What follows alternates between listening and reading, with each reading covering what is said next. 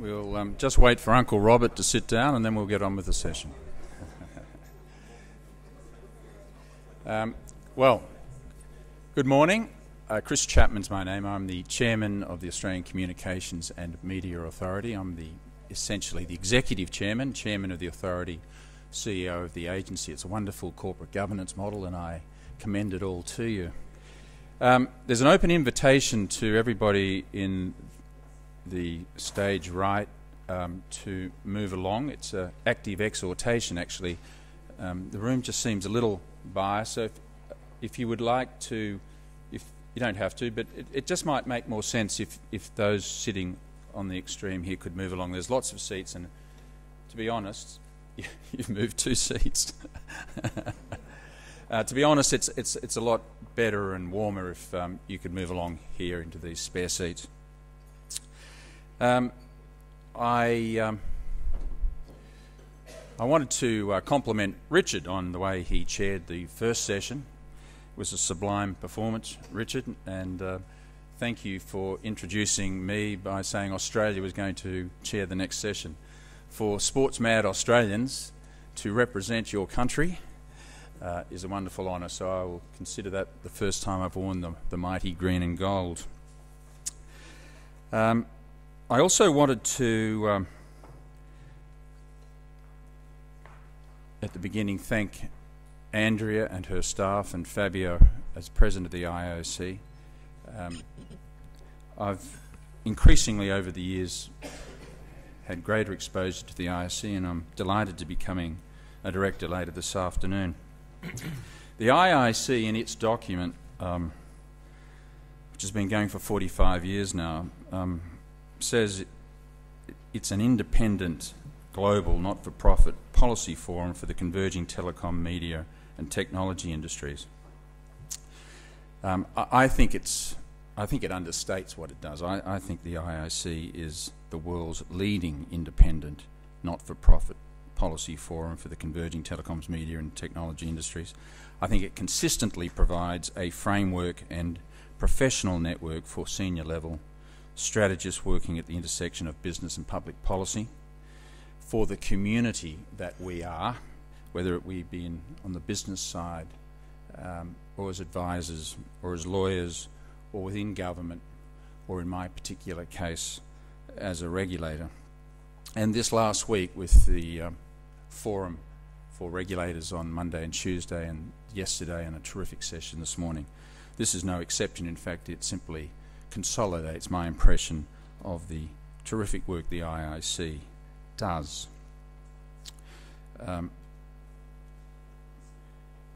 Now, everything that has been discussed in the previous sessions has been a warm-up.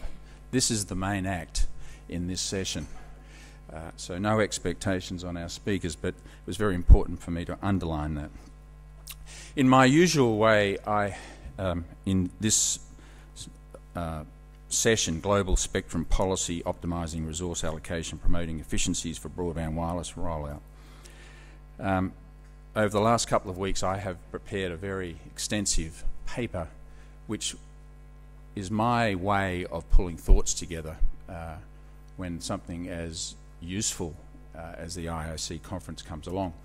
Now, it's not a paper that I've published yet, but I will make it available to each of the participants in this forum over the next week or so.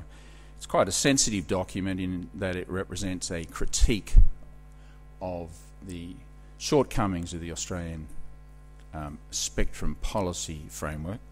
And in that sense, I'm a bit reluctant to go too public with it, but I'm going to share it amongst this community in the spirit that the IIC perpetuates.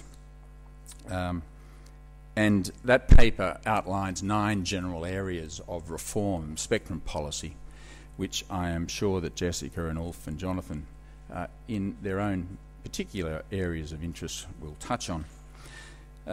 I did want to, however, just perhaps to frame the specific focus on spectrum policy, hit on a couple of meta themes that keep me awake at night. The ACMA is the converger regulator in Australia for broadcasting, telecommunications, spectrum and the internet, and it's an extraordinarily broad and sprawling remit, and it is operating, as we all very well know, in tumultuous times. But I just thought I would touch on the 10 things that do keep me awake at night, and the punctuation point of that is that the spectrum component, which I'll get to at meta principle number 9, is the one that is least part of my professional experience. It's the one I have least exposure to. I was a lawyer originally, managing director of a broadcasting network, then headed up a major broadband ISP, been in infrastructure development, built an Olympic stadium along the way, and have now been chair of the ACMA for 8.5 years, none of which really touched on spectrum, but it is the area that fascinates me the most. And it's the area that I've concentrated so much of the professional reputation of the ACMA, particularly over the last 3 or 4 years. So if you'll indulge me, I just want to touch on those 10 meta themes. First one is wrestling with the complex and antiquated legislation, potentially fragmenting institutional structures, both national and international, and the broken concepts that are highlighted by the increasingly uneasy fit of this legacy legislative and institutional framework with the changing reality of communications. And with respect to the framework, I'm principally talking about that in Australia, but I discern it's true in other jurisdictions. The second is facing enduring content-related issues, ranging across persistent but variegated community expectations, convergent issues for broadcast media, particularly the increasingly stark contrast in the treatment of the same content on different media platforms, and wondering about the future proxies or mechanisms for the concept of influence, which has informed public policy formulation since the advent in Australia of electronic broadcasting. The third meta-theme is in the context that telecommunications is now an essential service. It must be treated as such. The centrality of telecommunications in society has expanded, making the age-old issues of universality more complex and urgent than ever. There are, however, difficulties in clearly delineating the boundaries of a modern telecommunications network, and I think that our friend from Telefonica yesterday said, if I quoted him correctly, there is no such thing as a telecom sector anymore. So the difficulties in clearly delineating the boundaries of a modern telecommunications network. Mobiles have become the main vehicle for voice and messages in telecommunications, compared with a fixed-line telephone on which much of our existing regulation rests, which means that in a world of disintermediation and ever-expanding value chains, vigilance is required to ensure satisfactory telecommunication consumer outcomes. Fourth meta concern, the shape and progress of a fully broadband-enabled society. In Australia, this is being headlined by the transition to the National Broadband Network, Australia's largest ever civil engineering project, and when completed will be a major change to the infrastructure layer, obviously, in Australia's telecommunications landscape. The fifth meta principle, the now inherent cross-jurisdictional international dimensions to our work, the consequent pressures on the traditional nation-state regulatory construct, and the ever-increasing contribution of NGOs and the necessity and desirability of working with other jurisdictions and their agencies. And I can't stress this enough, which has really been a very strong focus of the ACMA over the last 3 or 4 years, particularly in nuisance communications and in the online world. Sixth, building the capacity of industry to act as participants in the regulatory environment, since particularly in the Australian regulatory construct, industry co- and self-regulation forms an important part of our landscape. This is an area of increasing challenge because of the high level of innovation that is occurring, volatility in industry structures, and my sense in Australia anyway that industry representative organisations are arguably not keeping pace with the dynamism of their industry groups and sectors. 7, the dynamic, often highly contestable interplay between geopolitical tensions and terrorism threats and the palpably rising community fears and, as we discovered this morning, national safety and security issues, including e-security, telecommunications sector security reform and telecommunications interception issues, and also emergency call services and public safety communications. 8, the developing domain of digital citizenship, manifest as it is in cyber safety, online child protection, social media risk, identity, trust and privacy, and spam control. The demand side components, influences that were touched on in the opening session yesterday. Spectrum. As Australia's Spectrum Town Planner, sensibly, equitably and sensitively balancing the needs and expectations of established users of spectrum with the burgeoning needs of new technologies and services, thus making it possible to efficiently and effectively optimise the possibilities offered by such technologies. And finally, as an overarching construct, as a meta concern, the regulatory agility, so I'm speaking from the regulator's perspective, the regulatory agility and effective facilitation competencies, embracing where feasible non-regulatory solutions and program responses to problems, because we now know, in looking out over the horizon, as we move from today's what I call interim state of convergence to the dynamic, hyper-connected network society of tomorrow, and I've pinched that all from Ericsson, we'll inevitably get tested, perhaps even blindsided, by something not currently on our radar. Now, everywhere you look, statistics are underscoring the daunting reality of these meta-themes. These statistics are astounding. I'm not going to go into them this morning, because personally I think it's unproductive to get bogged down in the actual projected numbers. As we say in Australia, it's the trend line, stupid.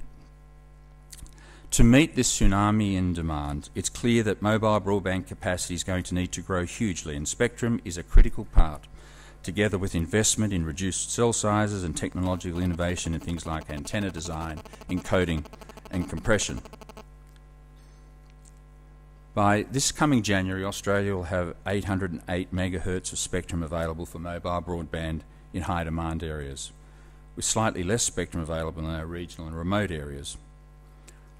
In our estimates, which were contributed to the ITUR report released in 2013, we estimated an Australian requirement for about 1100 megahertz of spectrum by 2020. And this is where the spectrum planner role of the ACMA is so important. Being in a position to flexibly meet the needs of mobile broadband, but at the same time preserve the established utility of current spectrum use, and be cognizant of the sunk investment and the costs of incumbent, means that you need to take a fundamental look at why and how we regulate spectrum for Australia and Australians. And this is indeed the context of the review being undertaken in Australia, in which we're actively engaged. This current initiative in Australia, of all the 10 things that I've nominated as my meta concerns, is the only one where there has been an effective will to move forward. I think that's fascinating. Of those 10, the only one in Australia that has an effective will to move forward is in this spectrum space. Our regulatory construct for radio communications was established in 1992, and the complexities of management have taken us well beyond that, although it has served us well. We're 20 years down the track. We see this review as an essential once-in-a-generation opportunity to ensure we have the necessary fit-for-purpose toolkit to facilitate changing use of spectrum over the next 20 years. The most useful and comprehensive reform that could and should be undertaken, we think, is to introduce an enhanced and flexible licensing toolkit instead of the current threefold breakdown of licenses into apparatus, spectrum and class license categories. In our view, a parameter-based licensing framework that offers a continuum of terms and conditions would be best to position the ACMA and users to respond effectively to the challenges.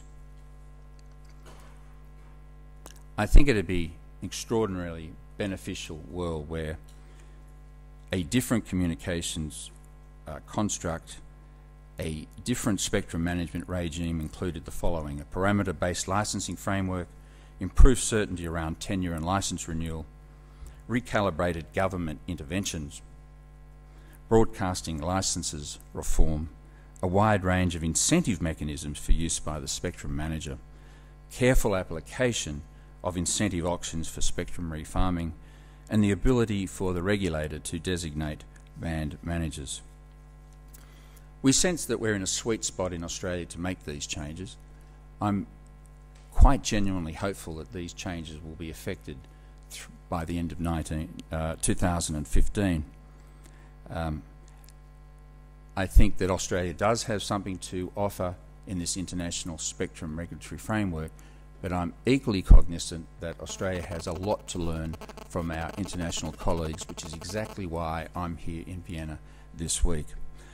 I look forward to some stimulating discussion during our time together about how enhanced flexibility can provide spectrum regulators with the capability and capacity to assist stakeholders, be they government, industry, consumers and citizens alike, to benefit from these future opportunities.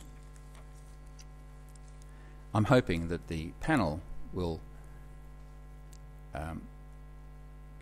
think that my meta concern number 9, the ability for the regulator to sensibly, equitably and sensitively address these spectrum concerns is fairly encapsulated. In fact, I expect them to have roll gold solutions for us. On that note, I just wanted to pause on those introductory remarks. It gives me great pleasure to introduce Jessica Rosenworcel. Jessica is a commission of the FCC. The FCC has an extraordinary influence through its work. It's not determinative influence, but it is an extraordinary influence. I think the FCC makes an extraordinary contribution in many areas. The one area that I personally feel as a regulator I haven't had as much interaction with the FCC is in this regulatory space. So I'm delighted that Jessica has been with us all week. Like all of us, she would have an extraordinarily busy schedule. Jessica's been a commissioner of the FCC for just over 2.5 years. Originally a lawyer, worked at the FCC as a staffer, has been on the Hill and was appointed by President Obama in the middle of 2012, I think, as a commissioner. Jessica, welcome. We look forward to hearing from you.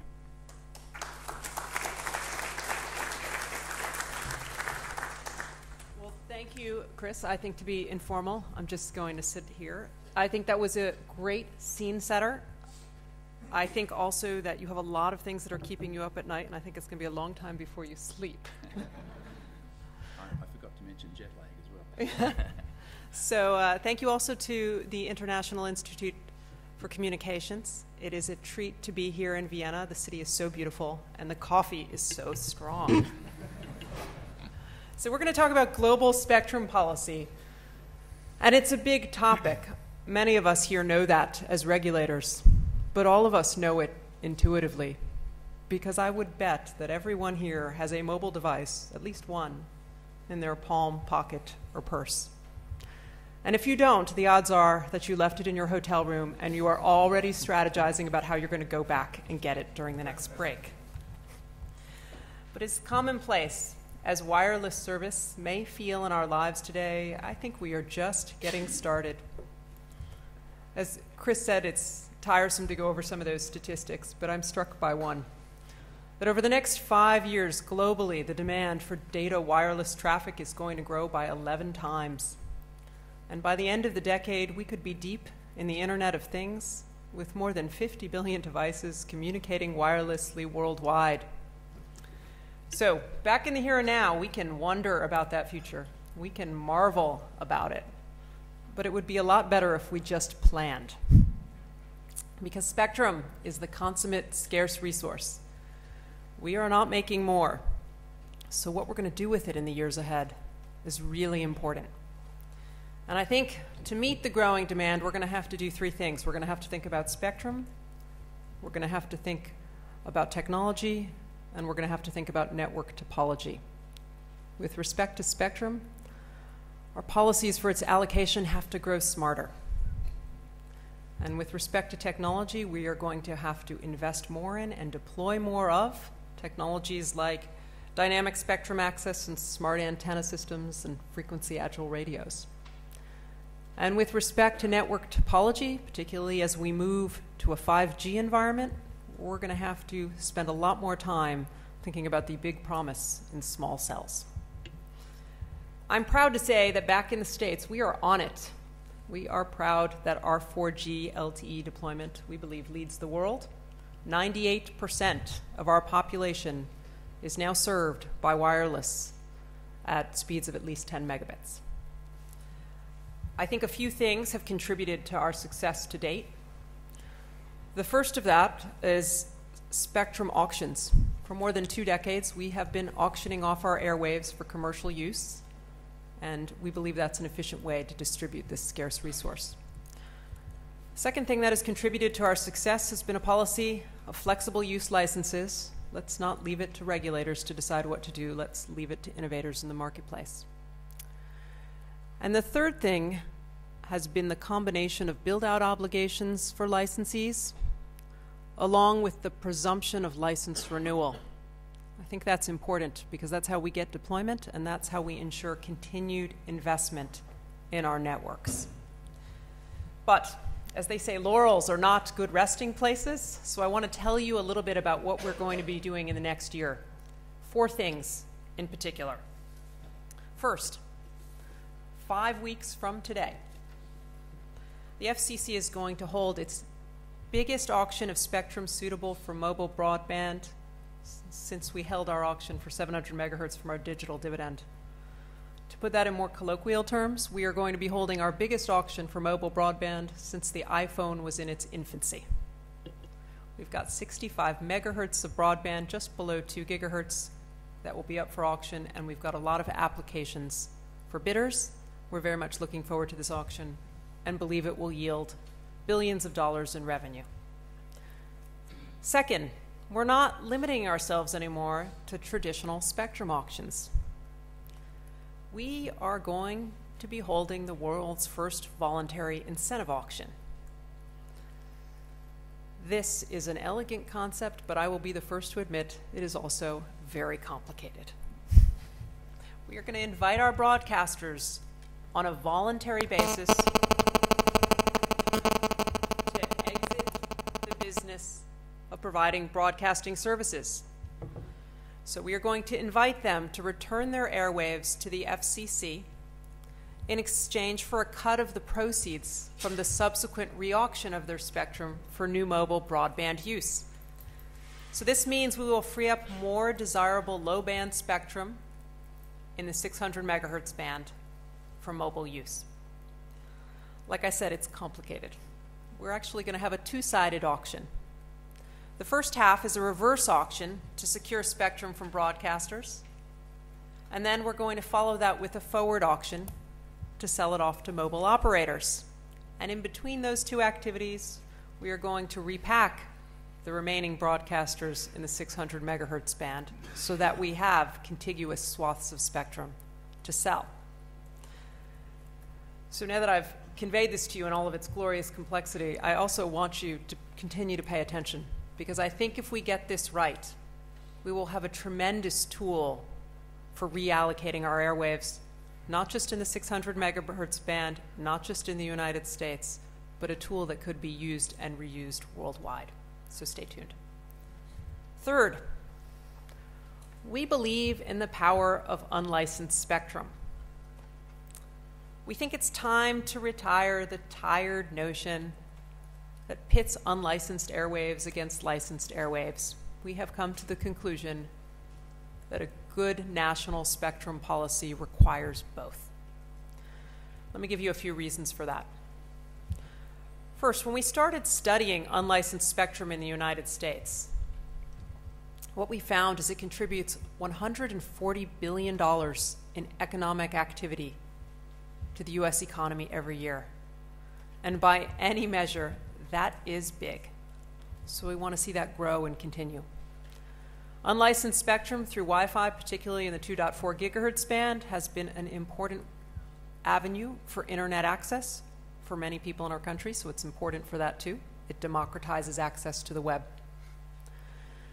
But I will also add that it's important to remember that 1/2 of data connections in the US are now offloaded from licensed spectrum to unlicensed spectrum.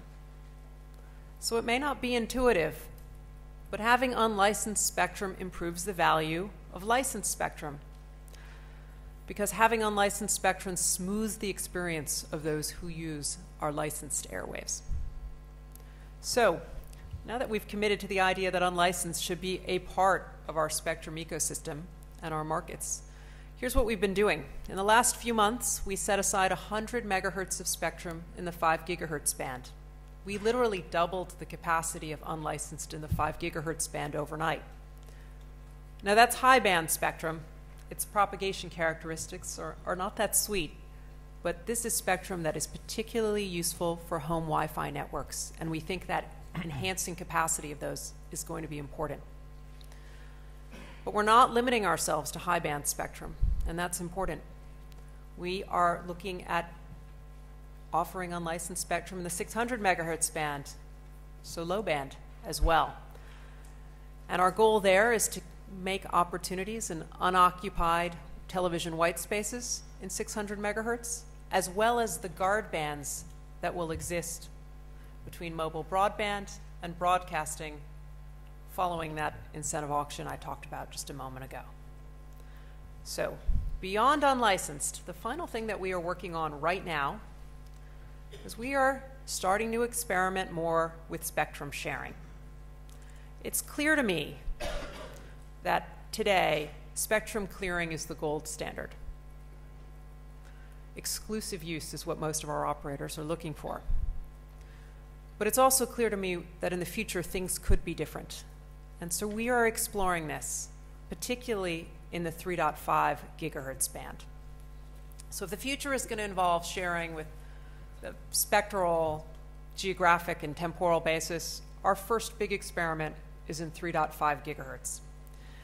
And right now we're proposing in that band a 3-tiered model with priority first for incumbent users, largely government users, followed by priority access licensees, and then followed by general access for users on an unlicensed basis. I think this is a really neat model. It's going to be a test case for how sharing could work, if sharing works, and on what kinds of bands with what kinds of services. And we anticipate using a database manager, much as we've developed with television white spaces. So again, this is another one of those areas we're working on right now, and I'd encourage you to stay tuned. So, those 4 efforts are the foundation of the here and now in FCC spectrum policy. We expect our upcoming traditional auction, our innovative voluntary incentive auctions, our work with unlicensed airwaves, and our experiments with sharing to yield lots of dividends. I think we're confident that it will be productive for our wireless economy, but I'm just as confident that the demand for spectrum is going to keep growing, and that we're going to have to start looking more at small cells and really high band spectrum as we navigate the road to 5G. And as we do that, I really do hope that the FCC shares its own strategic insights, but that also will learn from the world community, because I think we're all struggling with the demand for our airwaves right now. And I think by sharing ideas in fora like this, we can all make progress together. Thank you.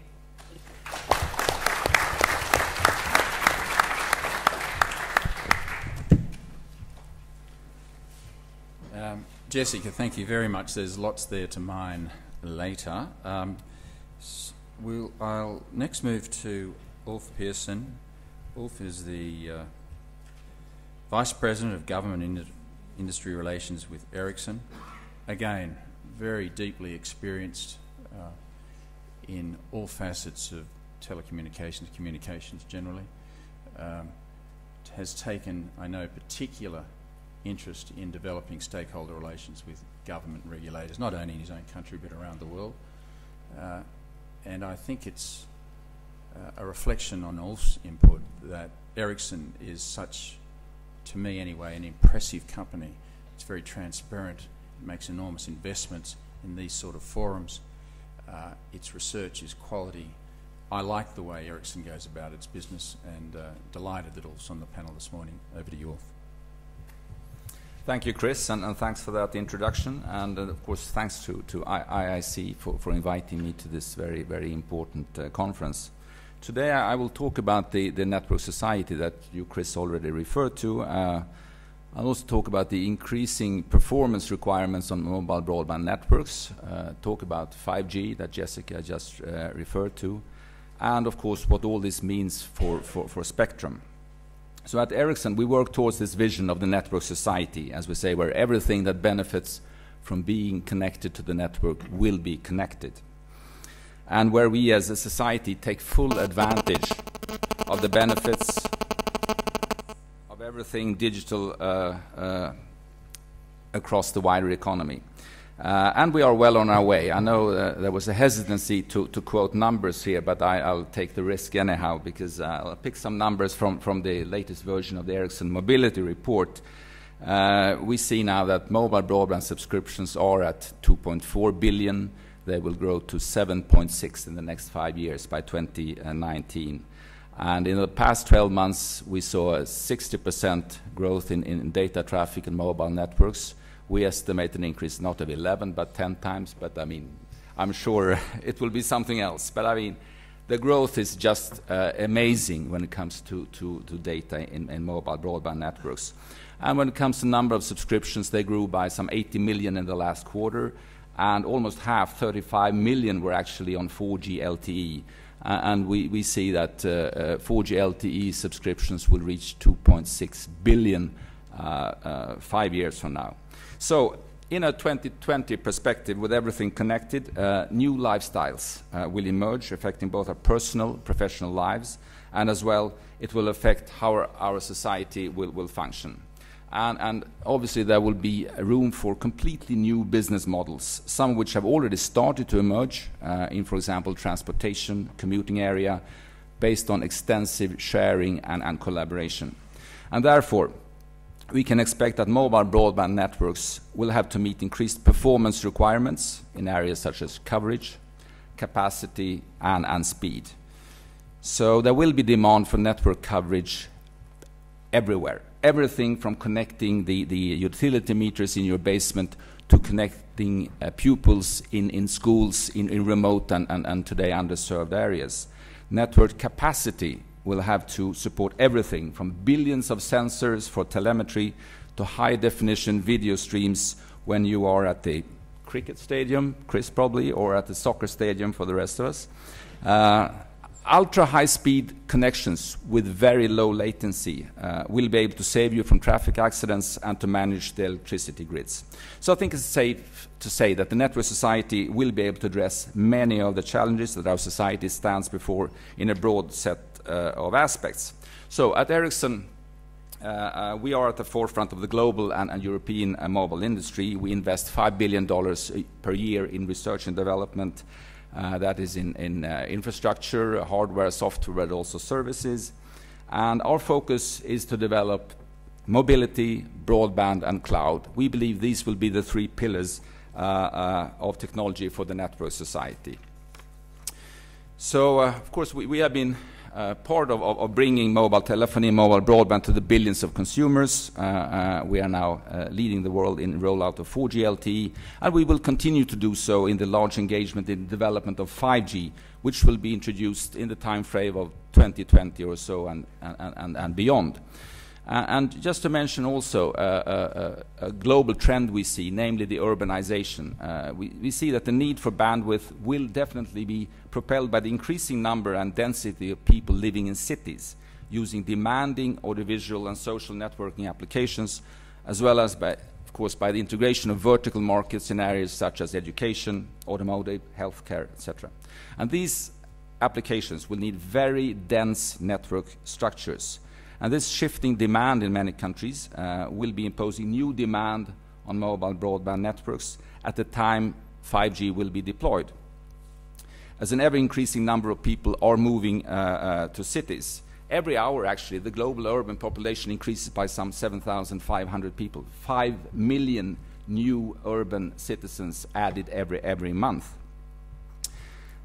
So investment in 5G infrastructure will be of great importance for these cities to be efficient. And this is underlined by the fact that the top 600 cities of the world actually produce 60% of the global GDP. Still only 20% of the population is there. So measures taken by policymakers, including the necessary spectrum regulation, to a great extent will be defined by the needs of the large cities of this world. And already 60% of mobile broadband traffic is actually generated in the most dense cities of the world. So what about 5G? Well, we see that the second, third and fourth generation technologies, as well as the new 5G technologies that will be developed, will form an integral 5G technology platform, network platform. While the use of and handover, of course, between these different generations should be transparent and seamless for the consumer's point of view. So, however, providing connectivity in rural areas and other underserved areas will still be presenting a significant challenge because of the high cost and the low revenues. So, because as we see it, rolling out 5G in the higher bands, as we see it, above 10 gigahertz, will largely satisfy the needs in suburban, urban and metro areas for improved capacity. So this, of course, leaves us with a challenge that we need spectrum to meet the need of remote areas for coverage, which is indeed even more urgent matter. And we believe that this needs to be addressed at next year's World Radio Conference in November 2015, the WRC 15.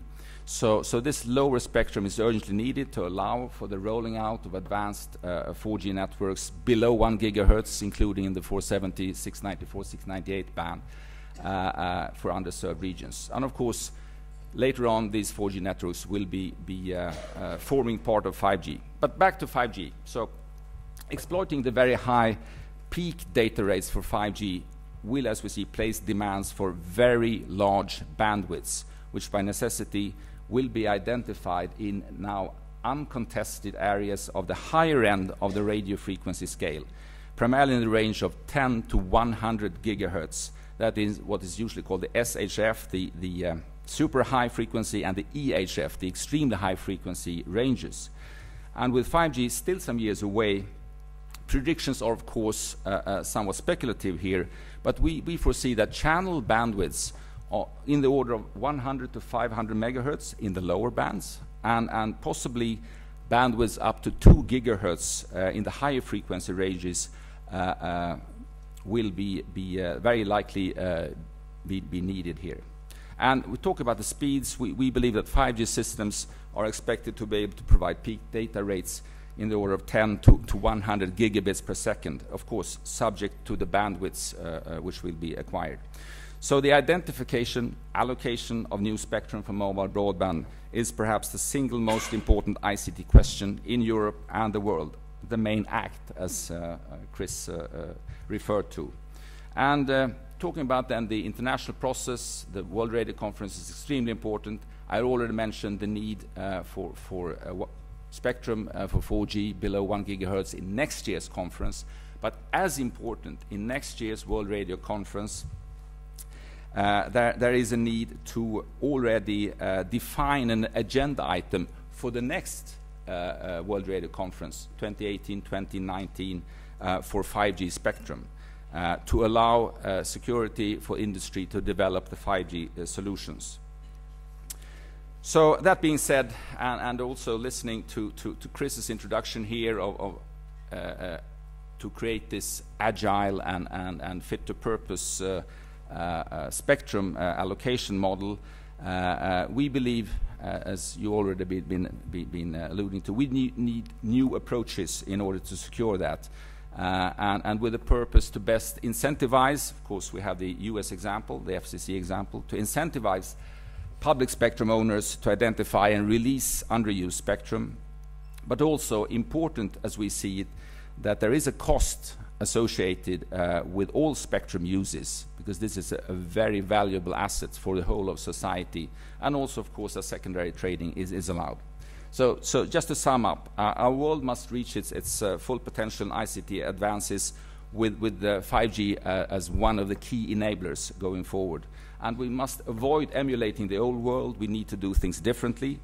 And in order to get there, industry, ICT industry, and governments must work together, more emphasis on cross-sectoral ICT policies. And we believe that policymakers has a role to promote digitization of sectors of the economy, leading to increasing choice in markets, more competition, more innovation. And if we can remove barriers such as cumbersome regulation, and not least, of course, spectrum scarcity, referring again to agility and fit-to-purpose models, we believe that ICT can support development society as well as development of many industries. We see that happening already now. So the user demands and the technologies are definitely there. Thank you very much.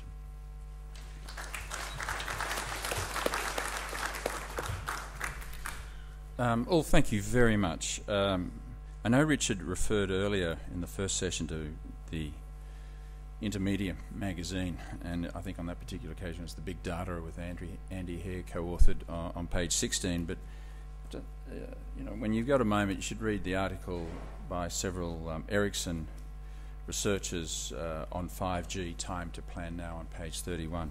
Fascinating insight into 5G, what it means conceptually.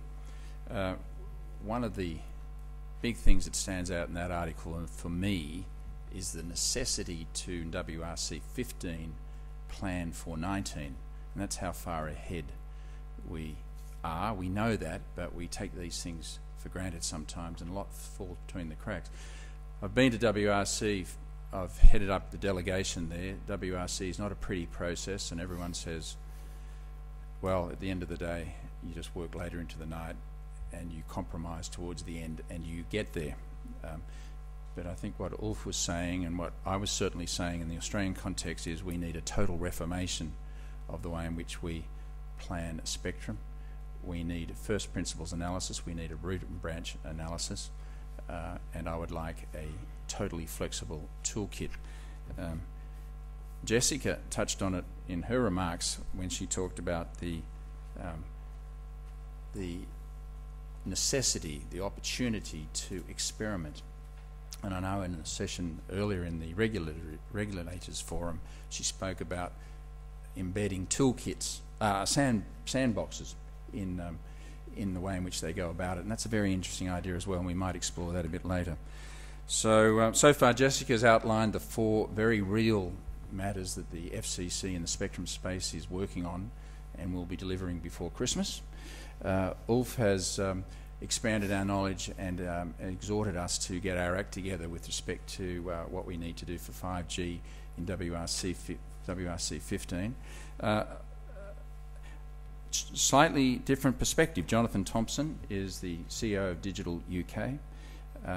Digital UK had the leading role in the switch over from analog to digital and the switch off of the simulcasting. These days they have the principal lead coordination and management role for the terrestrial and digital broadcasting in the United Kingdom. It's an area of particular interest to us because in Australia you have the broadcasting services band are in effect given special treatment and are quarantined in Australia. And that special treatment and quarantining is under enormous pressure as we go through this review. So I'll be very interested, Jonathan, in your observations as to where to. Welcome. Thank you, Chris, very much. I think I'd like to start by picking up on something I think actually Chris referred to in his opening remarks, which is I think he made the link between the similarities between spectrum planning and town planning. And I know that's a relatively well-used metaphor in this field, but I think it's one that has more resonance than ever before. Both those entities, both those activities involve the allocation of what is clearly a very scarce and very valuable resource. Both require striking a balance and making trade-offs between the economic and social value that flows from the use of spectrum. And both also need to balance the need to both serve the needs of incumbent users of spectrum, but also allocate spectrum to new entrants who offer future value.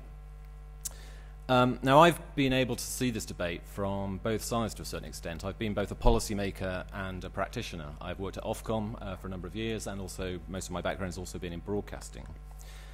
And that's allowed me to see that how the theory of spectrum policy and spectrum management, which is rooted in the principles of liberalisation and a market-based approach, doesn't always work in harmony with the practicalities of how spectrum is used by both industry and by consumers. Now, clearly, in an ideal world, we'd have a crystal ball and be able to look 10 or 20 years ahead, tell ourselves what the world is going to look like, and make all the decisions now that allowed us to get there. That would be great for policymakers, but of course the truth is that is not what the real world is like. And I think there is a risk in this approach, is that it starts to bind us to an outcome that's determined by technology rather than determined by consumers. So as I said, and as Chris introduced, I represent Digital UK, and we represent the interests of the major terrestrial brokers in the UK. So I come at this as an incumbent user. What I really wanted to cover this morning is 3 points. First of all, why broadcast television remains a vital part of the communication sector. Second, how we are responding to the pressures that the other panellists have already talked about in terms of spectrum use.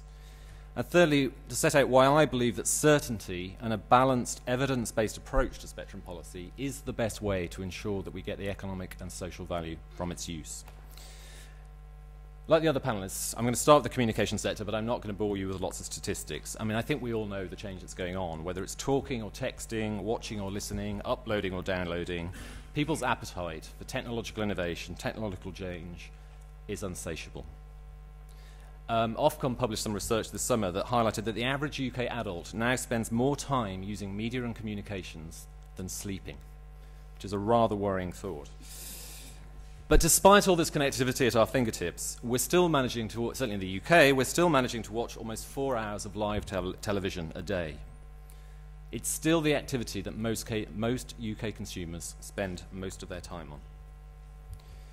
In the UK, again, TV saw the largest rise in UK communications revenue, and it is making the UK's creative industries the fastest growing part of the economy. Part of the reason for this is that we have a healthy, competitive television market in the UK, and it's underpinned by the health of a free-to-air television platform in DTT. In the UK, almost 20 million homes, that's roughly 75% of all television homes, rely on terrestrial television for their broadcasting. In Europe, that figure is 250 million. We're seeing that despite the technological innovation, most of that viewing remains live broadcast television. And the emergence of new players and new models of consumption is not destroying the traditional model of television, but I would argue is actually enhancing it. Consumers have more choice and more flexibility and more control over how they consume content, but they just simply haven't fallen out of love with the live experience of broadcast television. But we're very clear that nobody has a God-given right to spectrum.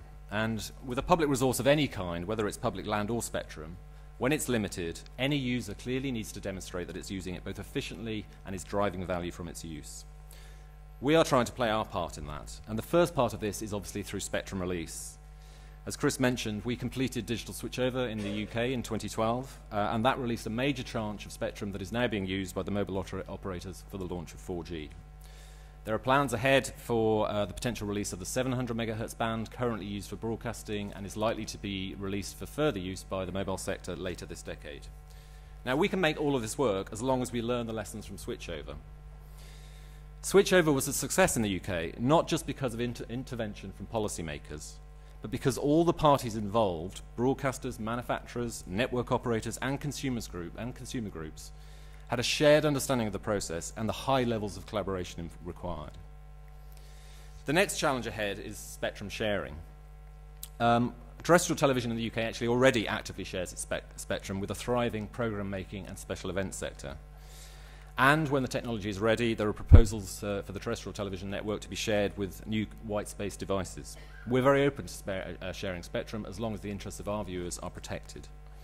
And we're also improving the efficiency of how we use our network. In the last few years, we've rolled out high-definition services on digital terrestrial in the UK using the latest compression technologies in DVB-T2. We're very aware that we're entering a hybrid world.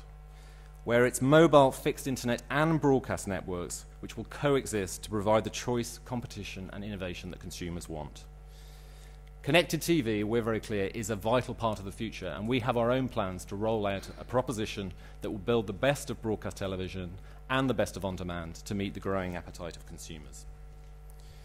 But if we are to do all of this, and we are to release another chunk of spectrum in the UK, we do need certainty on what remains. Because it's this security that will help sustain the investment the platform needs.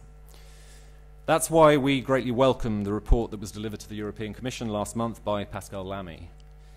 Lamy's 2025-30 proposals, which I'm sure most of you will be aware of, represent a pragmatic approach to UHF spectrum which balances the potential long-term use with what the evidence tells us about the importance of broadcasting for the foreseeable future. This approach, which puts consumer interest at the centre of decision-making, is the only way to ensure we get spectrum policy right.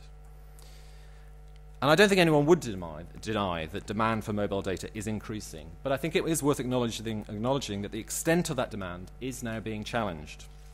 We have seen downgrades in the forecasts and question raised over the modelling and the assumptions that underpin what are major policy decisions, most recently a report published by LS Telcom that I'd recommend you have a look at.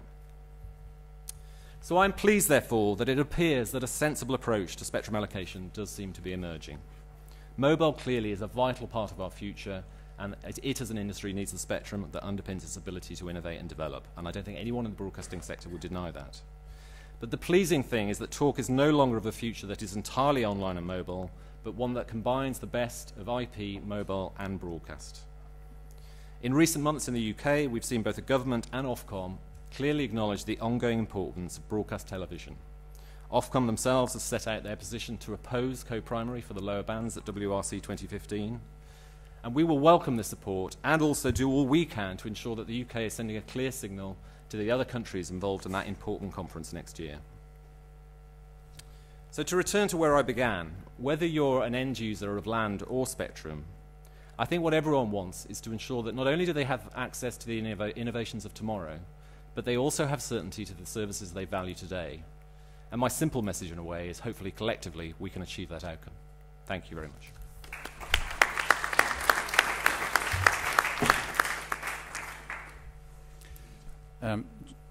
Jonathan, thank you. Fascinating contribution. Again, many issues raised from the perspectives you've put forward.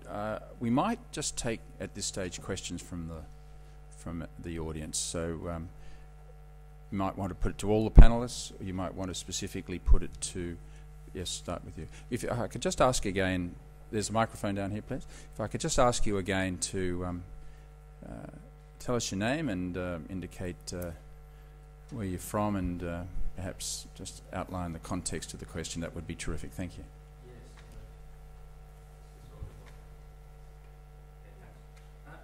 My name is and then I think it just went on as you... Hello? Okay, now. Yeah. Jussi Kähtää from Rollout Spectrum Associates, independent consultancy.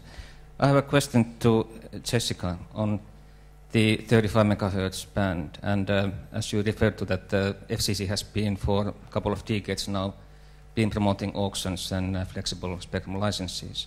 And obviously today these mainly work in the framework that when somebody is getting the assignment of spectrum, they have the full rights of use. So they have the license, they can sell that onward and so on. And the interesting aspect on this 35 megahertz then, when you have the priority access layer, which is the middle part, I would say it's to some extent similar to what we are working in Europe with the license shared access. And in this case, obviously, you would not give the full rights of use for the PAA user because you have the government incumbent over there and also the general access.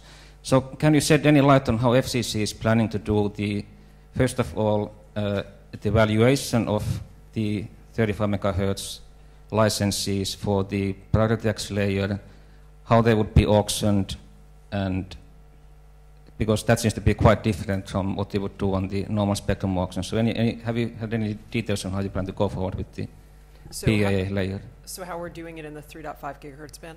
We're just getting started, so I can't candidly answer that question, but I think it's an interesting experiment, recognizing that we're going to have to think about sharing, not just between commercial users, but in many cases between government users and the commercial sector.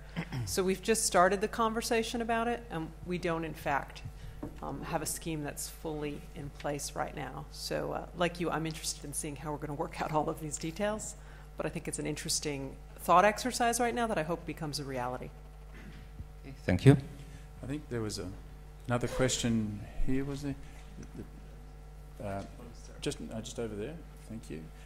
Richard, I'll just come to you first and then I'll come back. Richard. Richard Hooper. I've got two Cinderella questions, one for Jessica and one for Jonathan. And the Cinderella questions are about fixed, wireless and radio. Jessica, in shaping broadband policy in the UK, fibre is obviously very sexy, mobile's pretty sexy. Nobody ever mentions fixed wireless. I'd love you to just talk a little bit about your views on that. And the other Cinderella is radio. I mean, Digital UK, brilliant job on switchover of television. Switchover of, radio doesn't get mentioned in this organisation. Radio is still hugely watched, terribly important in developing countries, terribly important in developed countries. Why is digital radio switchover such a running disaster in the UK, Jonathan? Do you want to? Why don't you start? Okay, well, thank you for the question, Richard. The first thing I just want to make abundantly clear is that digital radio has nothing to do with me or my organisation. To give you a serious answer to your question, I mean, I think it has been challenging for digital radio. I think that's certainly in the UK. I'm not an expert, so I wouldn't try and give you a full answer. I think there are two inherent challenges that perhaps weren't apparent in broadcasting, one of which is the spectrum that the broadcast television platform was using was highly valuable. The spectrum that's being used by DAB in the UK is not particularly valuable, and my understanding is the only alternative use is more radio. So the incentive isn't there perhaps in the same way for policymakers to drive clearance in the way there is for broadcast television. I think the other thing that is challenging for consumers is the consumer proposition of DAB is not incrementally better in a way that to analog that television it was. So I'm joking aside, I'm slightly glad it's not my challenge. I think it is very, very difficult. Fixed wireless. It is definitely part of the conversation. I'd agree with you, it's not been front and center in our recent spectrum dialogues, but let me give you an example about where we're thinking about it. Right now we have a proceeding at the FCC that we call the IP transition. And in effect, we're trying to understand if it's still valuable to have a copper line into every household in the country. There's this infrastructure we're very proud of. It was a democratizing thing to make sure that we connected every household, particularly in a country where we have some very rural and remote communities. But now we're trying to rethink, is that the best use of modern infrastructure? And how do we deploy fiber further and farther into our networks? And also, are there some locations that could be better served today with fixed wireless solutions rather than traditional copper? Augusto Preta, Italian consultant. This is a question for Jessica. You know probably there is the LAMI report in Europe now which provide a deadline for the 700 MHz use from broadcasting to mobile. My question is, from your speech, it seems that the states go much quicker to this solution, and so I want to know if it's just an impression or if something real. Well, let's see. We auctioned 700 megahertz back in 2007, 2008, so quite a while ago. We did our digital television transition in 2009, all at once, all across the country, sort of the Big Bang Theory. A little different than the UK did it, but it seems to have worked. And we're moving on now to the 600 megahertz band where we moved our broadcasters. But our thinking now is not about continuously moving them, because I take your point that we actually have to provide some stability for these ongoing businesses. We are trying to identify among our broadcasters those who might be interested in getting out of the business of broadcasting, and that's what our voluntary incentive auctions are about. So we are more, for most purposes, done with 700 megahertz and moving on to 600. Ulf, would you like to add to that? Yeah. Can I just add one thing and also link back to what Jonathan said about it's not either or here, and I fully agree. It's not either broadcasting or mobile broadband. I think we very much see the way forward in a collaborative approach here, and of course we are now involved in research where you would combine broadcasting sort of high mast network with an LTE underlay network, and I think the way forward is definitely to find this cooperative approach. Because I think we both agree that the demands of the consumers, the end users, will not be fulfilled by either solution. It will be both mobile broadband and broadcasting, and I think that is the way forward. And I think that's the way we will work in Ericsson, definitely. Augusto, thank you. Yes, sir. Yeah, thank you very much. My name is Wolfgang Kleinwächter. I'm professor from the University of Aarhus and also a member of the ICANN board. We will have a discussion on internet governance later this afternoon, but my question goes to Jessica, because the future of the internet is mobile, and the future of the mobile industry is the internet. So these two worlds are very deeply interlinked, but they are based on a different governance model. So that means the Internet is more or less managed and organized based on the multi-stakeholder model. The NTIA has just announced that it will transfer the responsibilities for IANA to a multi-stakeholder organization. But my understanding is the spectrum policy is not based on the multi-stakeholder model. It's regulated by the ITU and by government. So these are two different worlds, and my question to you is, how do you see the interlinkage between the multi-stakeholder model for the government and the highly regulated ITU environment for the spectrum policy? Oh, that question's almost metaphysical. It's going to take me a little while to answer. And I appreciate that you're going to be talking about multi-stakeholderism, a word I didn't know until a few years ago, and ICANN going forward. But I think your fundamental points are right. We are going to have to be in a continuous dialogue about these things. In the States, in particular, some of our duties are in separate parts of the government, and we work reasonably well together, but as you point out, our Department of Commerce has responsibilities historically for the IANA contract and is engaging with ICANN in trying to develop this multi-stakeholder model. The FCC, where I work, is our spectrum town planner. We zone the skies. And these two things, the internet and mobile, are converging at a rate that is radical. And we're going to have to figure out how we have a community that speaks consistently and constantly about these things together. So I think your point's a very good one. Just before I come to Peter, Ulf or Jonathan, do you have a response on that one? Yeah, I can just say that if you look at the development of mobile, of course, reasons why it has been so successful is, of course, open standards, global standards, harmonized spectrum, etc. And the fact that the majority of people connecting to the internet already now probably and going forward will be over mobile networks. So I mean, there has been a way. I mean, it's not either or here either. I mean, it's the success of internet is also based on the mobile technologies. So most people will and with the expansion of mobile broadband, we bring in the millions into the internet world via the mobile networks. So it has been supported, but of course it's a challenge. I mean, it rests with governments to be to have the foresight and understanding and come to these agreements. We are in the hands of governments when it comes to the World Radio conferences. That's a fact, and we'll just have to work hard to make sure that the outcomes are good. Yeah. If you look at that article that Ericsson's written, there is an embedded frustration with WRC in there. And in a moment we might come back to that. Jonathan, do you want to add to that, or just rest? Peter. Peter Lovelock, TRPC. My question's far more banal than the religious warfare between ICANN and ITU. But question to Jessica, I suspect Ulf and Jonathan may have a response as well. You mentioned intriguingly shared spectrum and moving forward into shared spectrum. The intriguing part was the database manager that you've got there for the pilot that's coming forward. The database, and I assume spectrum sharing is going to be fundamentally important going forward. The database for shared spectrum and dynamic spectrum allocation is one of the 2 or 3 crucial linchpins in this model, and I haven't seen anyone make it work from a business model perspective.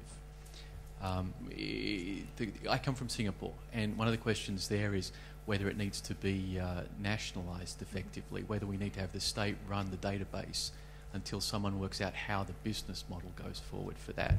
It's obviously fundamentally important, that management aspect.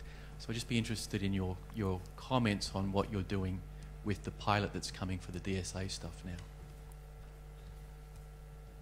All right. That's a very good point. The role of database managers in a world with shared spectrum, it's absolutely huge.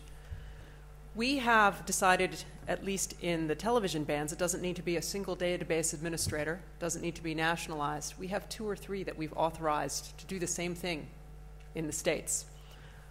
I think that is an interesting way to do it, and the fact that we've had 2 or 3 entities step up and decide to get in the business of doing it suggests to me that they do perceive a business opportunity there. But I will also tell you that our work on it is still limited because our television white spaces are in flux. With the work we're doing on the 600 megahertz band, it's not yet a stable environment. But I'm optimistic that we're going to develop business models for it because we've already seen private sector companies emerge. Yeah, definitely from Ericsson, we see that license shared is an interesting complement, I would say, because we always see that licensed spectrum is the priority with all the sort of strong guarantees for quality of service, etc. But that being said, we see that there is an interest here, and it's quite complex, as Jessica already mentioned. But to be used in combination with licensed spectrum through carrier aggregation, etc., I think it can do a lot to increase the capacity of networks. So definitely there's a way forward. I mean, we have the 3.5 in the US, 2.3 gigahertz looked into in Europe. So definitely there's a way forward there. Magnus Brook from ITV. Jessica, the incentive auction is fascinating, and one of the things we do from time to time is wonder whether we're in the wrong business. Should we be in the business of broking spectrum rather than using it? And so far we're absolutely in the right business, which is broadcasting. But it's an interesting thought. And I just had a few questions about the incentive auction, I think. So are you going to get spectrum in the right place, is the first question. In other words, are the right people going to give up the spectrum where you need it? The second is there a reserve price? Who is taking the risk here in potentially offering the spectrum? And the third one was really about the presumption of license renewal, which is very interesting. Is that something which broadcasters enjoy? In other words, in a sense, to Jonathan's point, how much certainty do broadcasters have going forwards? And indeed, who bears the costs of, if you like, replanning broadcasting as a result of various people giving up various bits of spectrum? There's kind of a cost to that potentially from a broadcaster's point of view. Who is going to meet that cost? Good questions. I have to just start by telling you that in an earlier life, when I worked on the legislative side in Washington on Capitol Hill, I had the privilege of coming up with some of the ideas behind the incentive auction. And just being the idea generator is sort of a blissful thing. Being those, sitting in the position of actually putting it into place is an entirely different task. So we are wrestling with some of these things right now. So the answers I'll give you will be largely intermediate. But how do we get it in the right place? It's a good question. We are a big country. We have roughly 210 media markets. In all of those markets, the demand for mobile broadband is not the same thing. It is clear to me that in the top 30 markets, that is where the demand is the greatest. In the densest places, frankly, where 5G network topology will be the most important going forward. I think the tool we have is, frankly, to compensate the broadcasters that seek to return spectrum in the markets we need it most at a higher rate. And about 2 weeks ago, the agency released a preliminary set of numbers giving most of our broadcasters a sense of the range that we could value their spectrum at. And it's clear, if you look at that just casually, that in markets where there is more demand for mobile services, those licenses are going to be worth more in our reverse auction. So Our tool is to pay more. Reserve prices are complicated because we've got reserve prices in the forward auction and in we're going to have to figure out how to get to a sweet spot for all of these things. I will tell you right now, particularly on the broadcast side, we are thinking of having a descending clock auction, that there's a price at which we're willing to strike. We'll start up high and see if we can encourage the broadcaster to meet us at that price. Presumption of license renewal. I would say that that has historically been something that our broadcasters have enjoyed, unless they prove to be unfit to have a broadcast license. So I don't think that that presumption is exclusive to mobile operators. I think it's also something that generally our broadcasters enjoy, and our license terms for broadcasters are right now 8 years. Cordell. Right. Thank you. Lewis. Yes, Luis Lucatero from Mexico. I have a question for the entire panel and the chairman.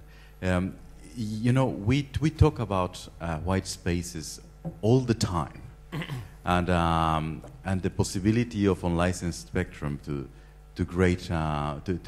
yield great things. Now, something that we have seen is that wherever unlicensed spectrum has yielded amazing things has been wherever we have fixed networks that can be used as backhauling. Mm-hmm. So if you look at rural deployments worldwide, they have been done by licensed spectrum holders, not by unlicensed spectrum holders, because you have a backhauling problem that actually makes things extremely complicated. So the question I have is how can we manage the expectations for the rural world where you have no fiber and no backhauling mechanisms, and couple that with unlicensed white space spectrum? Thank you. Jonathan, do you? That's no? probably more one of my fellow panelists' area of expertise. Yes, let me start, and it's no secret, I guess, that we are not as Ericsson promoting white space. We are promoting licensed spectrum. But I think if you go back, instead of looking at the technology solution, in this case white space, looking at what is the challenge, namely reaching out to yet unconnected regions in sometimes also very poor countries. I think what you need to do there is look at sort of incentives for the operators to build out networks there. That could be made in different ways. I mean, definitely shared networks, either shared networks, I mean commercially shared networks, being agreed to by the regulators. We had that system in Sweden for 3G build out, four operators, 2 networks being built out, and you can share in sort of the 70%, covering 70% of the population.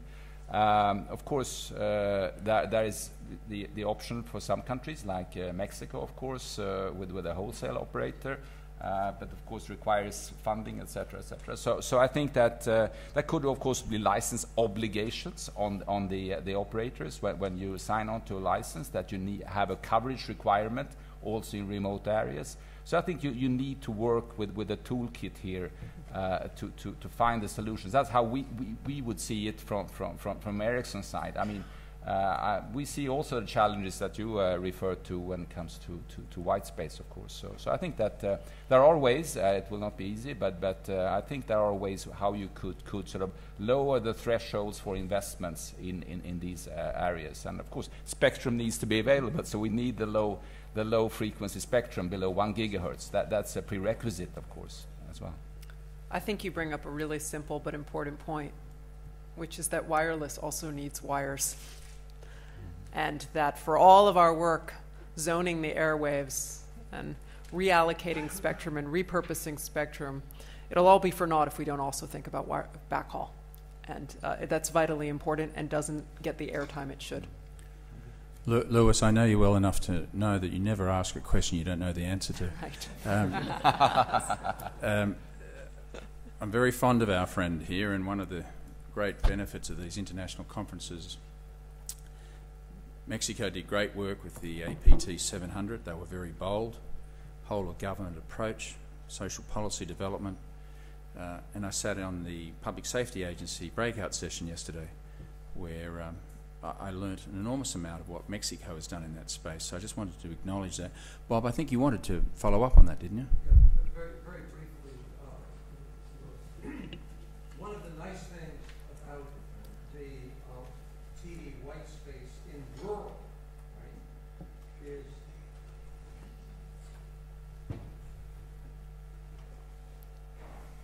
one of the nice things about TV white space in rural is that there are fewer broadcasters, and so there's actually more vacant spectrum, so you can channel bond, and what you can then do is use it as backhaul. There's a misperception that the TV white space will go directly to devices. That may happen in the future, but the ecosystem on chips don't exist. And so the most interesting uses of the TV white space, for example, in Africa, have been in areas where there are no broadcast stations, right? You can have a digital dividend with no digital transition because there's no transition to transition out of. You bond the channels, you get long distance at very nice 600, 700 megahertz, and then you use the Wi-Fi retransmission to the devices. So it's actually a very nice complementary use. The issue is there are a lot of TV channels in urban, so getting enough spectrum for TV white space in urban is more difficult, but in rural, it's much less of an issue. So there's much more allocated but unassigned TV spectrum in the rural areas, and that is what white space actually is. It's the opportunistic use of allocated but unassigned spectrum. So it's really nice for the rural areas, precisely for backhaul. Thank you, Robert, for that contribution. I'm going to come to my lawyer friend here.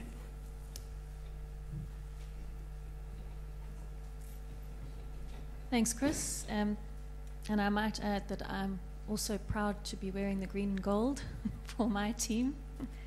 Karen Edmondson from South Africa, a regulatory lawyer. Yesterday, we had a lot of discussion about consolidation. So I am particularly interested in the concept of consolidation where operators have important bands of spectrum. In South Africa, the allocation of spectrum for LTE has been a bit slow, and as a result, there's a couple of transactions that are proposed to be taking place so that operators can gain access to one another's spectrum. Acknowledging that this is a scarce resource and that efficient use is obviously paramount, and also bearing in mind that spectrum is usually allocated to a specific operator based on either their auction price or other qualifications, I'd be very interested, Jessica and maybe even Jonathan, on your views, particularly in light of the FCC pronouncements on some of the mergers or other transactions that have been proposed where spectrum transfers would have resulted. And I note your comments on spectrum sharing being something that you're looking at going forward, but that would be on a regulated basis, whereas these transfers would be in a sort of unregulated way, just a way to get access to this important resource outside the regulatory regime. Well, let's see. We have transactions before us, which I can't speak about right now, but I can tell you that our general process has two elements. Any transaction gets reviewed by our antitrust authorities at the Department of Justice, and that's a traditional view to identify if that consolidation of market power results in a non-transitory price increase and reduction in innovation. And to the extent that they see a problem, they'll act. At the FCC, we have a broader mandate to assess those transactions on the basis of the public interest. And traditionally, that includes a review of spectrum. And part of that spectrum review will be identifying if there are some markets where simply too much spectrum is held by the combined operator. That could result in saying no to the transaction, or it could result in us requesting that in particular markets they sell their spectrum on a secondary market basis. So that's our way of looking at these things. That's the prism through which we evaluate the transactions that are before us that involve spectrum.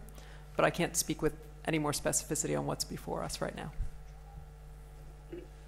My friend, you've been very patient. Very short, but one comment first. Sven Erik Cohen from Broadband. This is what you were just saying, Jessica, is exactly what the German regulator is currently doing with regard to the Telefonica E+ merger.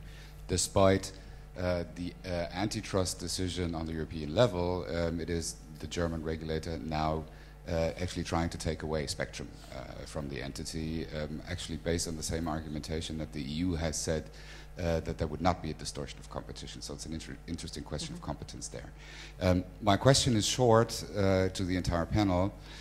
When do you expect multi-jurisdictional frequency awards and or auctions?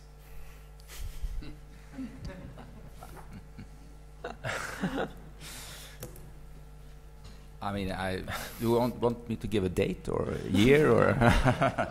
No, I mean, I think it's obvious that I mean, coming from representing sort of an industry which is see the tremendous benefits of harmonization and scale, etc. I think that would be a welcome development. But it's of course we have a new commission now, but this is a very sensitive issue for many governments that still consider it to be. I mean, this is part of sort of, I don't know, national responsibility and security, etc. But in principle, I think we would welcome anything that would help to drive scale and thereby efficiencies and thereby lower cost and more benefits to the end user. I'll just agree. Yeah, I agree to that.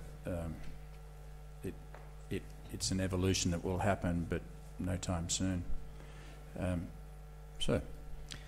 Chris Pierce from Canada. Just a quick follow on, Jessica, to your comments on the incentive auction. As you know, Canada can sometimes be a, quotes, fast follower of what you at the FCC do. But what's your current sense of that? I gather your tool for attracting the broadcasters is price. What's your current sense of their appetite to come to the table? That's a good question. Obviously, give it's us an a prediction. one. Yeah. I think it is challenging to know because we have a community of broadcasters that wish to remain in the business of broadcasting. I want them to be able to have a full and fair opportunity to do so. Their primary interest is in the repacking so that they're not harmed if they get relocated, that they don't lose geographic coverage or population coverage. We have another community, marginal broadcasters not affiliated with any of our national networks or public television, who might find this attractive. So what has become apparent to me is that our broadcasting community is not a monolith. And as an agency tasked with holding these auctions, I think we have to start having different dialogues with different communities. And the first effort to do that was to offer them all a range of price and see who comes back to us and starts talking to us and seeking more details. I think those that want to stay in broadcasting are far better organized for obvious reasons, and those who are marginal broadcasters who might be willing to exit the business, they don't have an easy association. So we're going to have to figure out how to have different conversations with different types of broadcasters. That's just starting to emerge right now. Cass Calba, Calba International. I think we've had a very good discussion on spectrum planning, spectrum allocation, and spectrum auctions.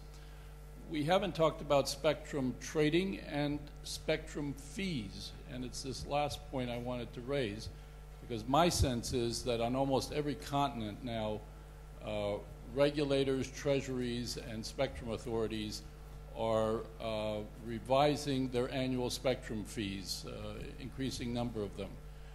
This is causing consternation with operators.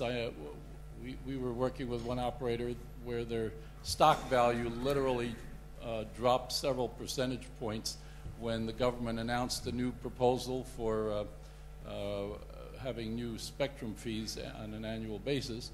On the other hand, governments are saying, look, you know, we gave, sometimes it's license renewal, we gave this to you for free, you want to continue holding it, we're going to impose some kind of fee using royalties, auction benchmarking, AIP, or whatever method. So I just wanted to see if anyone on the panel had some view as to should we be talking at convocations like this about what's the right framework for reassessing annual spectrum fees, how should it be done, should it be done differently in different areas of the world or different types of situations or different bands. Maybe for the next year's session there should be something that focuses a little bit more on this, but if anyone has some initial thoughts, I would be very glad to hear them.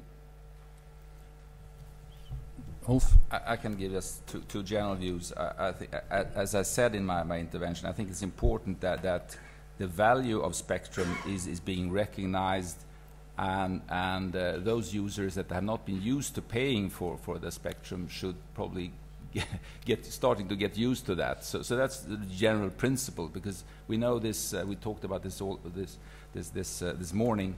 The value of a spectrum is just increasing. So it would be unwise, I think, not to look into that, sort of to bring in every spectrum holder into a more fair scheme, so to speak.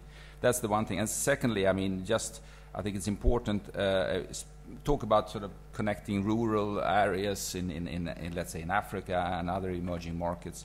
I think it's also important for governments to realize when you have spectrum auctions, not go for the big sort of revenue down payment, but instead recognizing the benefits of connectivity, benefits of mobile broadband, and sort of moderate the appetite sort of for large down payments, and then look at sort of more sort of siphon off some of the revenues that will inevitably come if when networks are being built out and people are getting connected, and you see the benefits and to the whole of society. So that's just the second point. Probably got time for just two more questions. I'll come here and here. Just on that, in Australia we've started to bleed in opportunity costing, perhaps in our whole 400 megahertz band review. There's an annual reset based on opportunity costs. In metropolitan, the fees have gone up. In the metros, it's gone up. In regional, it's roughly stayed the same. And remote Australia, it's significantly gone down. There was a net loss to Treasury in Australia as a result of the introduction of opportunity costing. Treasury took it on the chin, but that's because in splendid isolation it wasn't a big hit.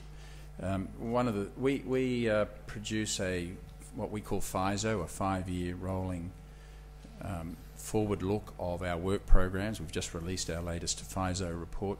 One of the things that we're going to be concentrating on calendar 2015 is greater transparency, particularly in government holdings, of the amount of government holdings. People, we know it well, but I think the average punter would be shocked as to what percentage of spectrum is held by government. In our case, it's approaching 50%. They would be equally shocked by the comparative amounts not paid by government. So we need to give a lot more light to that. Transparency to that will be significantly improve pressure on government to allow a much more holistic view. Fascinating example in the digital dividend auction we had last year. The ACMA is pretty pure economic, rationalist, efficiency orientated. Our reserve price for that 700 megahertz was dramatically lower than what ultimately the government wanted through the ministerial direction. I think it was $1.36 per megahertz per pop in Australia. The net of all that was we only sold 2/3 of that spectrum, raising $2 billion, and you can't really ever compute whether you would have got more, but if you had allowed what we saw as the reserve price to allow price discovery. So those ad hoc government decisions in Australia were totally contrary to the best interests of an efficient and effective allocation. So I just make that observation. Michael. Thank you, Chris. William Stuckey from ICASA, the South African regulator. First of all, I'd like to support Ulf's comments about not going overboard and auction prices. Secondly, Chris, we introduced administrative incentive pricing in South Africa in 2012, and we provide a 90% discount if you're outside the metros. And then thirdly, I'd just comment further on Robert's a comment about the TV white spaces in South Africa. There are two. The Cape Town one was conducted last year. There were 7 free channels in Cape Town. They used 3 base stations to connect 10 schools. And all the channels used were adjacent to something else. So, for example, one of the base stations used channel 27, which had an analog transmission in channel 26, and a digital transmission in channel 28. I won't comment on our digital to terrestrial transmission transition any further than to say that we have had it on running for 3 years, but it's not officially switched on. In Limpopo, and that was using, by the way, Pehrsson equipment with Newell software, and the Limpopo trial and that was in a dense urban area. The Limpopo trial is in a rural, hilly, wooded area using 6 harmonic equipment, collecting 5 schools at up to about 10 kilometers each. Both have been successful in doing so. In Limpopo, there are 21 free channels, and no interference has been detected. Peter, did you want one more stab at it? No? I was actually just going to make a comment also to response to Lewis. There's just a microphone behind him. Mate, it's the last comment. Given all the influential people in the room and the regulators in the room, the further comment was the benefits of TV white spaces used for disaster recovery, because there are some elegant solutions now coming forward based opportunistically on being able to deploy TV white spaces around disaster recovery, solutions that were used in the Philippines, in Japan, in Vietnam. It's just another area that people need to look at and the regulators need to get across. That was all. We're going to keep the cricket analogy going, draw stumps for lunch. Thank you to our 3 panellists. I think we successfully triangulated a number of perspectives. Jonathan and Ulf, thank you very much. And Jessica, you were a star witness, so thank you very much for that. Just a reminder that I'll be sending the paper that the ACMA has written on 9 areas of policy reform in spectrum policy reform. I'll be sending it out to each of you through the Secretariat. I'd love to get some feedback as to whether, there's a 10th, 11th and 12th. So see what you think of that. Australia is an island state, relatively uncomplicated. If there's a country that should be able to effectively transform quickly its radio communications framework, it is Australia. I hope, and I genuinely believe, and I hope I'm not naive, that by the end of calendar 15 we'll be introducing legislation to completely reform our Radio Communications Act. Let's see whether that transpires. Andrew's reminded me that the breakout sessions will start at 10 to 2. There's a choice of 3 interactive breakout sessions, and do you want me to add to that? Okay. Again, to our panellists, thank you. Thank you to participants. Wonderful, Catherine. Thank you.